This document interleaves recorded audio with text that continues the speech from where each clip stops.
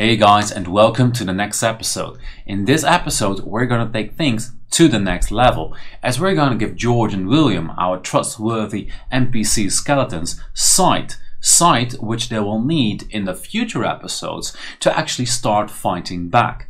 However, we do not want to create super skeletons who can look through the walls of our game. We want them to have a direct line of sight, and only in case of a direct line of sight they should actually be firing projectiles. So that's what we're going to be making in this episode. Let's get coding.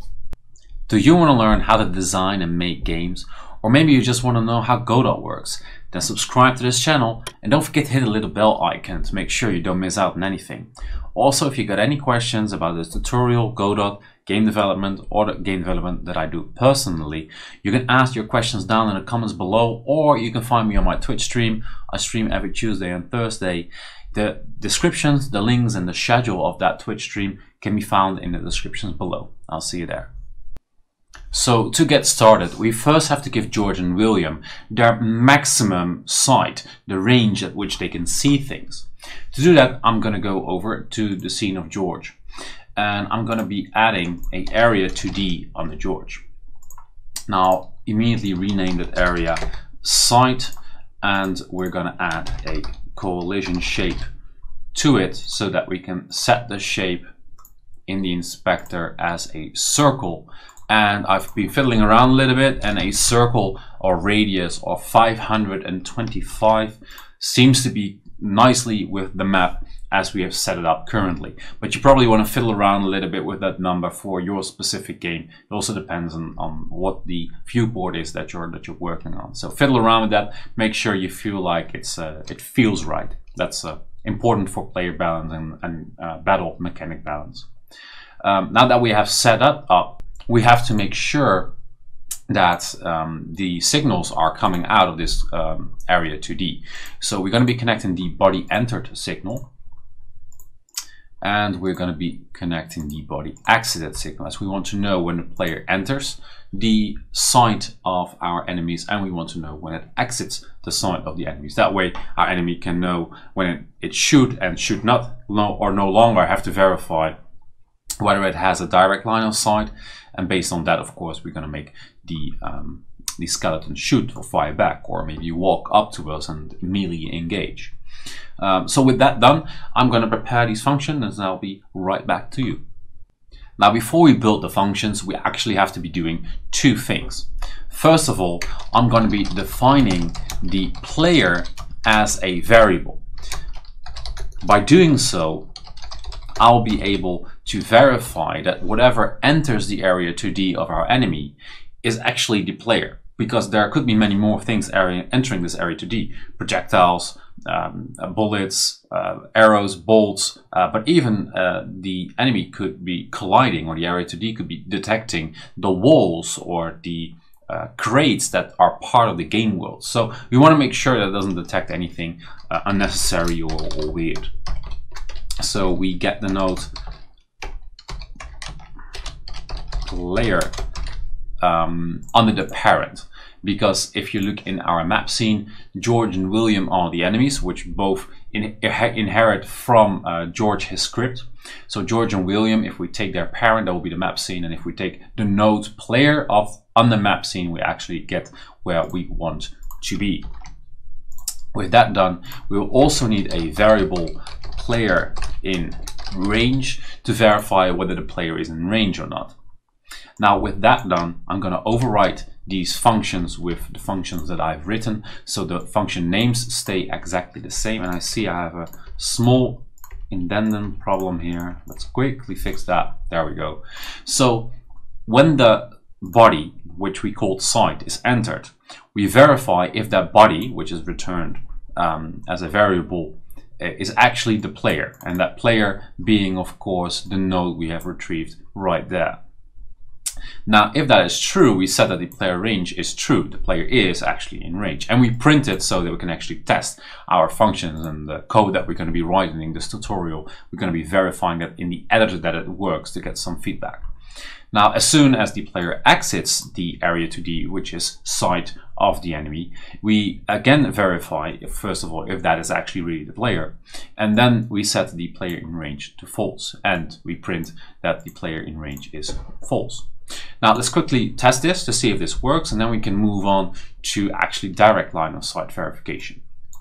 So right here, as we spawn into the game, we are in one area 2D of the first skeleton right there. I believe that's George. And it says right here underneath in the editor that player is in range true. And it says that one time because we're only in one area 2D. If I move down here, we get a second player range is true. And that would be from William, the skeleton, which stands a little bit further away. Again, if I move away here, you can see that both of these are now turned false, and if I move into this area again, it's true, and if I move away, it's false. So that's working perfectly fine. Now we have to start working on verifying whether there's a direct line of sight, and that's where it starts to get complicated. Maybe not, I don't know. Let's do it. Now, to make that function to verify whether we have a direct line of sight, we got to do two things first. First of all, we need a variable in which we can put the results. So in our case, that's going to be a player is in sight, not just in range. We can actually have a visual connection. Then we need to define a new function, or we have to call a new function. I'm going to call this within the physics process function, as we're going to be needing some physics for this. And I'm going to call this function sight check. Now down here, I'm going to be building that function. And to start, I'm going to create a variable, and I'm going to call the variable the space state. Now that space state is going to get the world, and we're working in a 2D game, so I'm going to get a 2D world. And I'm going to be getting the direct space state. Now what this does is that the function getWorld2D, and with the added function direct space state, is gonna get a snapshot of the world with all their 2D physics or physics bodies inside of it. And with that space state, with that sort of image, we can do some calculations. So next I'm gonna do a sight check. And that sight check is going to take the space state. So it's going to take that image with all the physical bodies inside it. And we're going to be intersecting a ray. So we're going to be casting a ray. Now you could cast a ray with a ray node, but you can cast a ray from code as well, just like this. Now this intersecting ray is going to need a couple of properties. So first it needs the position from where it should start the cast. Now that's the position of the enemy itself, and as we're writing in the enemy script, we can just say position. Then it needs the position where it needs to cast the ray to. Now that is going to be the player position. And remember, we can just say player because we have defined player on the top in the script here. So it's going to take the position of that node.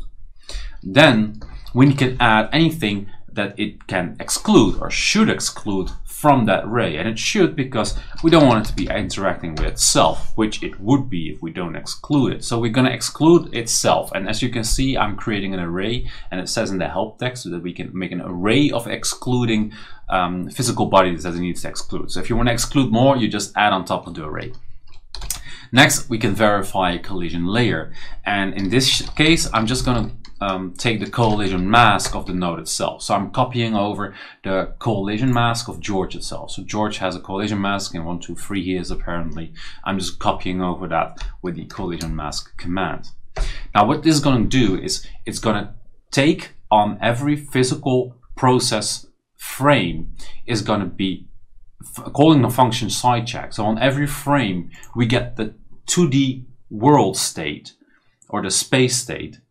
And on that state, we're going to be intersecting an array from the position of the enemy to the player position, excluding itself using the collision shape. But we don't want to do this every single time for every single enemy on the map.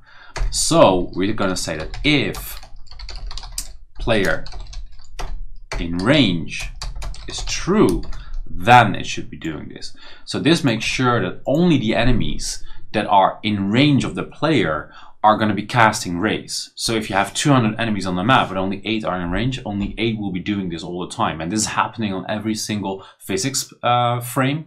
So you don't want 200 enemies in the map which are far outside your range to be doing this as well. That will be wasting processor power on the device that you're programming for.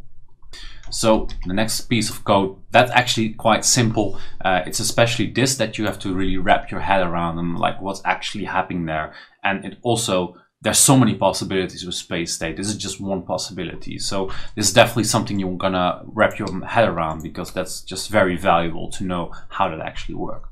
So the sign checks this, and it's actually going to return the nodes, I believe, as an array that the ray is intersecting with, or it's going to take the first node that it intersects with. Then if it intersects with something, that's important, it's going to be checking if that collider name is player. So I believe it returns one node with what it is colliding.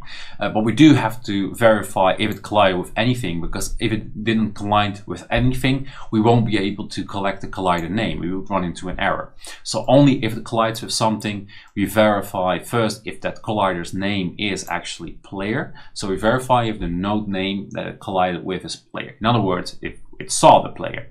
If that's the case, we're going to set player in sight to true, and we print that so we can verify within our editor if this is working.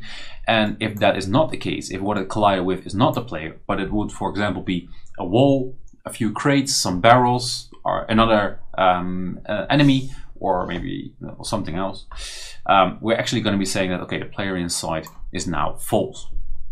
And we're going to be printing that as well. Now, if we run this within the editor, and I'm going to be putting this up a little bit, you can already see that it's constantly printing player in sight. It's just an endless loop, player in sight, player in sight, player in sight, player in sight. And it's false because I'm standing within the area 2D of George. But George has a wall in between us, or between him and me, I should say. If I walk out of here, well, you can't see it because, well, you actually can, because right now it says here underneath, instead of player in sight, it's player in range. Remember that it also kind of collects or retrieves whether we're still in range or not. So if I walk in here, you can immediately see start sight is going, and that's the same for those two. Now, if I walk over this side, of course, they still cannot see me because of the wall right here. But if I move a little bit further, here you can see that William can start to see me. George still has some issues with this wall, and I'm not sure if I set this collision shape maybe a little bit too far. But now we can see that now William can see me. That will be the skeleton on the right hand side, but George cannot yet. And if I move a little bit further, now everything is true. Both of them are constantly returning true. So now both of them are able to see me. Now in the next couple of episodes, we could be linking their logic, the logic of the skeletons. We can link that up. That actually when they see me, when player inside is true, that they can start firing projectiles or maybe do some other logic, or we could program them to actually start moving towards the player with some navigation 2D nodes. And for example, we could program some melee attacks. They would be able to follow the player around, and maybe we have to build some delay that even when the player is out of their direct line of sight range, maybe they're still going to be looking for the player for like another couple of 5 seconds or something like that, or maybe 3 seconds, and that maybe then after they cannot find the player for 3 seconds long, maybe we want them to return to their original position where they stood guard or something like that.